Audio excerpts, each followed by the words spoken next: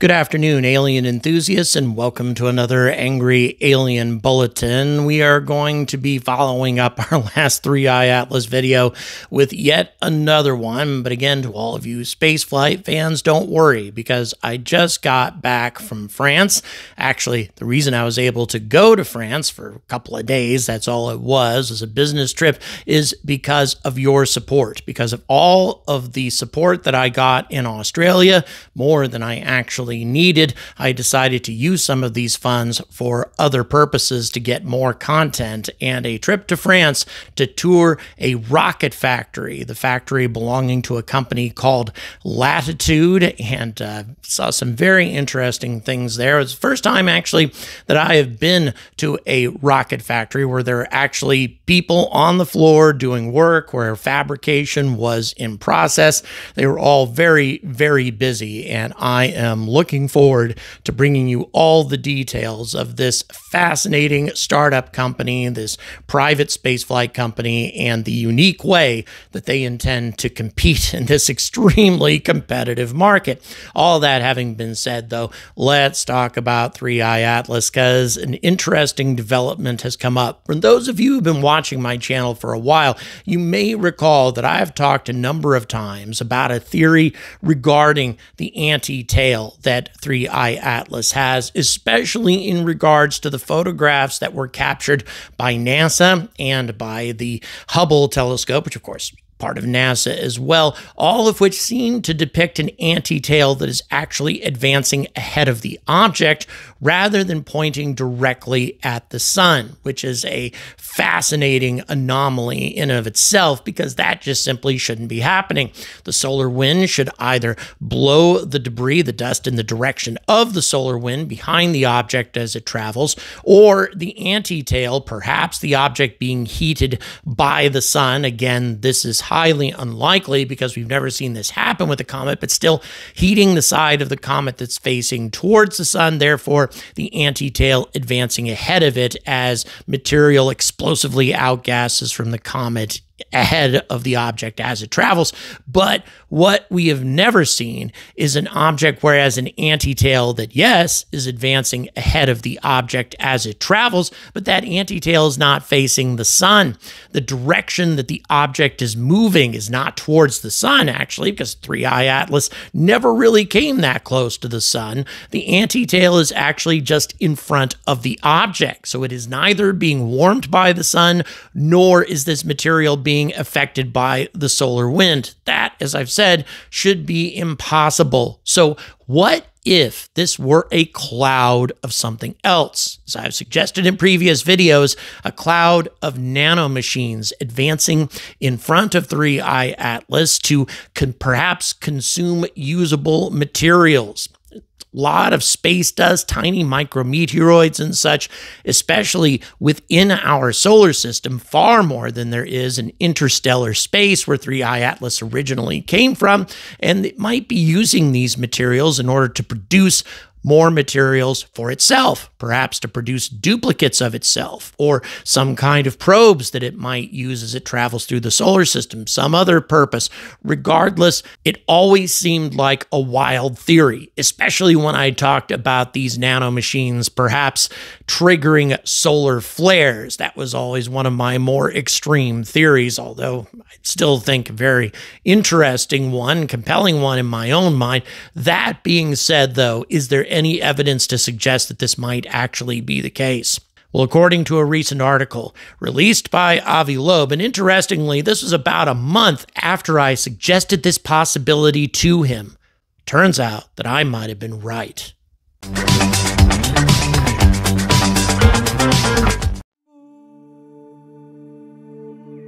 Over the month of November 2025, post-perihelion images of the interstellar object 3i Atlas showed a teardrop shape of its coma with an extension of about an arc minute towards the sun.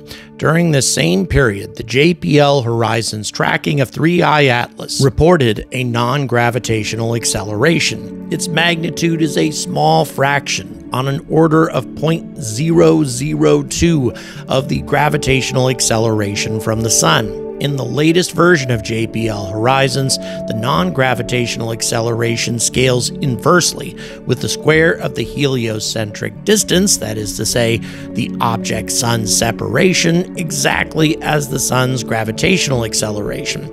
That means that the ratio between the two accelerations remains constant along the orbit of 3I Atlas. The dominant component of the non-gravitational acceleration is the radial direction away from the sun. A simple way to incorporate it is to consider 3I Atlas as accelerating in response to a slightly reduced mass of the sun. If 3I Atlas is surrounded by a swarm of objects that do not share its non-gravitational acceleration, then these objects will tend to be closer to the sun relative to 3I Atlas, because 3I Atlas is pushed away from the sun relative to the objects through its non-gravitational acceleration. Energy per unit mass is a conserved constant in trajectories shaped by the sun's gravity. However, the trajectory of 3I Atlas has a slightly smaller gravitational binding energy because of its reduced effective mass. If the object started at the same velocity and position as 3I Atlas, then they would have a surplus in gravitational binding energy by a fraction relative to 3I Atlas. However, they would have the same binding energy and track the 3I Atlas if they have the same velocity and are displaced from the heliocentric distance. At the current separation of 3I Atlas from the sun of 270 million kilometers, the displacement would imply that the objects are closer to the sun than 3I Atlas by about 54,000 kilometers, corresponding to an angular separation of 0.7 arc minutes on the sky. This separation is comparable to the sunward elongation of the teardrop glow around 3I Atlas. What all of this means is that 3I Atlas is being more significantly affected by non-gravitational acceleration as a halo of objects surrounding it would be.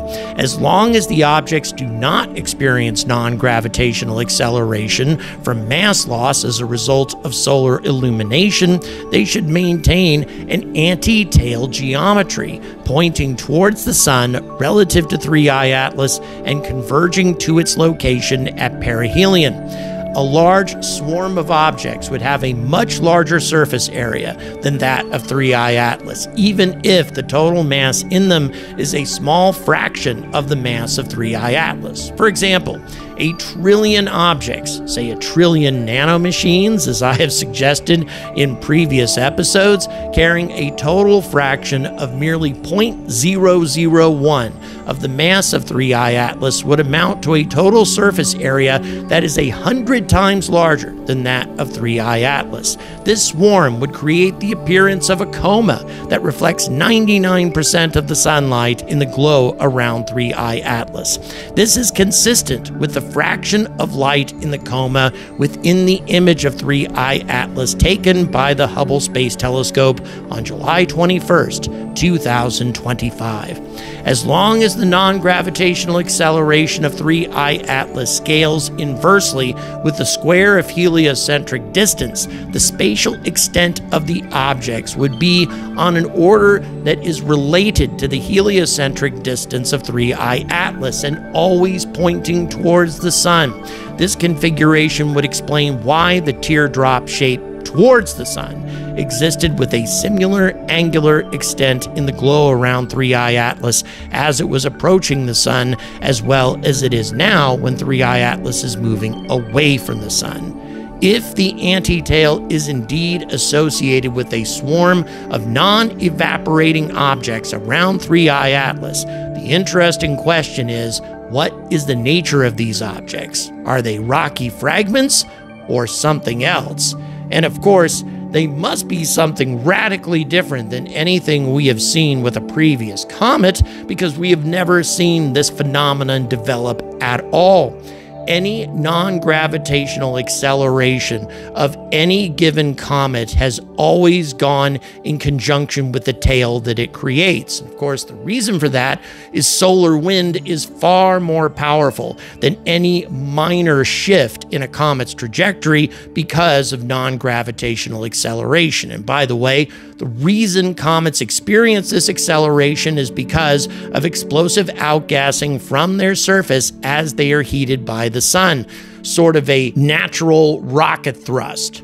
Now, non-gravitational acceleration will push the nucleus while not pushing the coma at the same time, but the shift in trajectory for ordinary comets is insignificant compared to the impact that the solar wind has on any material that happens to be surrounding it or outgassing from it from any given time. That being the case, then, no material is going to be left behind, so to speak, by non-gravitational acceleration. It's going to be blown backwards by solar wind that is 1,000 times more powerful than any natural sublimation might be. So we're not going to see this sort of phenomenon with ordinary comets. But if we see a cloud of objects that are unchanged by the solar wind, that is to say, they keep their location regardless of the impact of the solar wind and just travel along with 3I Atlas of their own volition,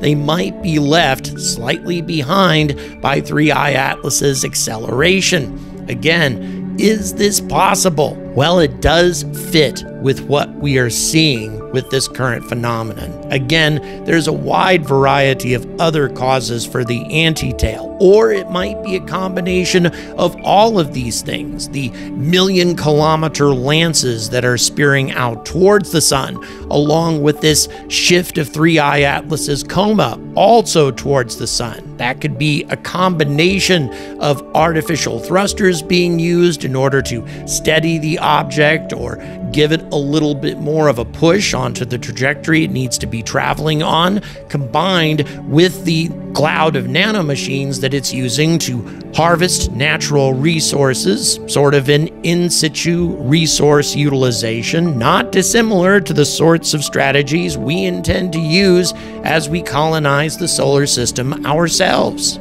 Incidentally, I also want to address a recent story that's come out in more of the mainstream scientific periodicals regarding a study suggesting that 3I Atlas is an object that's erupting in ice volcanoes, also known as cryovolcanism. This is a phenomena that in our solar system anyway has only been observed on icy moons orbiting various Jovian worlds, the most prominent example being the moon of Enceladus that has cryovolcanoes occurring because of extremely powerful tidal forces that are at work on the interior water oceans within Enceladus. At least we think that's what's going on. And as these tidal forces cause this water to essentially bubble and explode to the surface, these ice volcanoes erupt and actually form a new ring around Saturn in the process. Now, this does sound interesting, and also it suggests that 3I Atlas might be more like a trans-Neptunian object, also known as a centaur, which, by the way, is something Avi Loeb also suggested. However, I don't buy that cryovolcanoes could possibly explain these million-kilometer lances.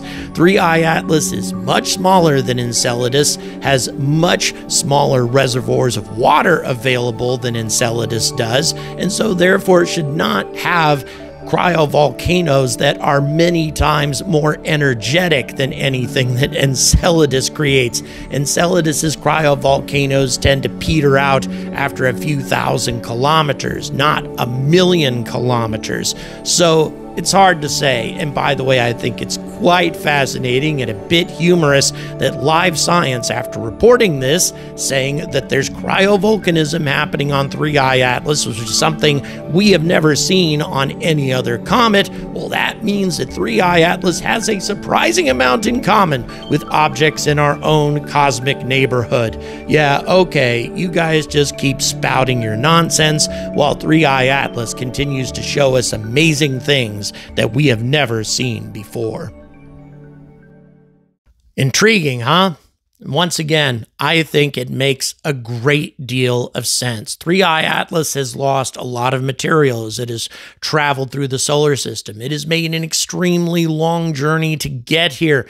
It could have been millions of years since it encountered its last solar system. Then again, if it's capable of directing itself, it might have encountered a lot more solar systems than we think over the millennia, over the eons. That being said, though, as it travels through a solar system, it would definitely have use for any materials that it could gather on its journey through. And it seems to me that nanomachines cannibalizing whatever materials they can get a hold of. And again, we're talking a huge cloud here, thousands and thousands of cubic kilometers of nanomachines that may be gathering enormous amounts of material for 3i Atlas to make use of. Once again, if this is a Van Neumann probe of some kind, it might actually create a duplicate of itself before it leaves the solar system. Another reason for us to watch this thing very, very closely. But as I said, I found it quite intriguing to discover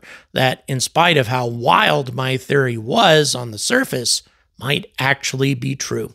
Thank you very much for watching. Please don't forget to like and subscribe, and also please consider supporting this channel on Patreon. All the details are in the description. You get access to early release content, as well as access to my exclusive Discord server, a lot of other benefits. If this is something you're interested in, once again, it's in the description. So until next time, stay angry about space.